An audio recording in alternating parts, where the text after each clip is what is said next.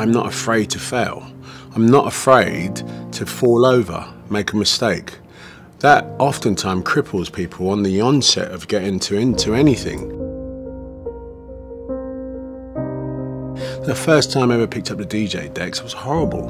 Horrible now, but I'm not afraid of that. I'm not afraid of that feeling. It actually propels me and works quite the opposite. I can do 18, 22 hours a day easily. I'm a veteran at being able to look at an opportunity and go, is that going to take me further or not?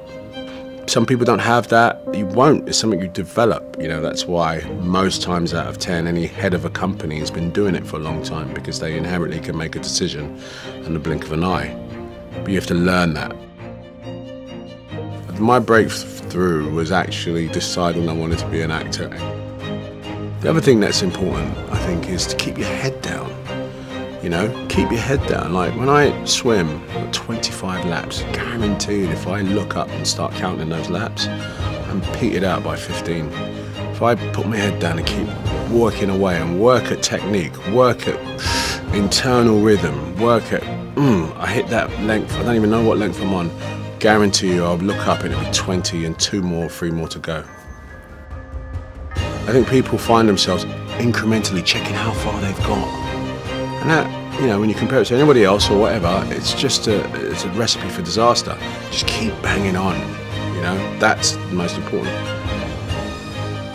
Mountain climbers would probably tell you the same thing, you know, there's no point looking. The difference between climbing 100 feet and climbing 500 feet is a point of view. You won't know you're at the top until you get there, pal. And that's what you need to remember. Just don't look down.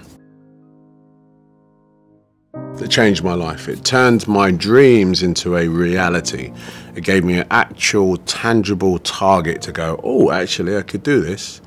That was my biggest breakthrough. Of course, there have been numerous breakthroughs over my career and my life, which I'm all proud of, but none so much as that realization that I want to be an actor. Know what your target is. Don't guess it. Be as clued up as the next man, because that's your petrol. That's your fuel to get you moving. If you don't know where you're going, what your targets are, you're never going to get there. Period. Work hard, sleep less.